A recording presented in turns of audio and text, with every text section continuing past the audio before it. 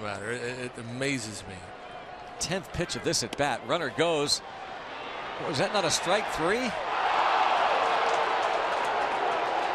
It's a caught stealing. Apparently not. That was not a strike three called. Wow. From our vantage point, it looked like a strike.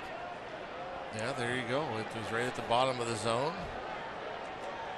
Now they're checking the replay. They're going to challenge it.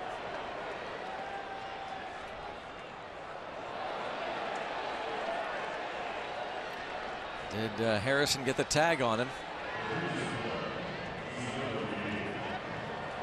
I believe he did. If he tags him, he's out. Cervelli is still asking the home plate umpire about that pitch. Mark Carlson.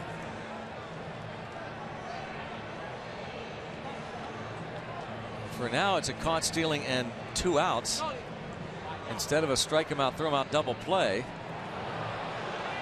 And he is out. 2-4 on the caught stealing.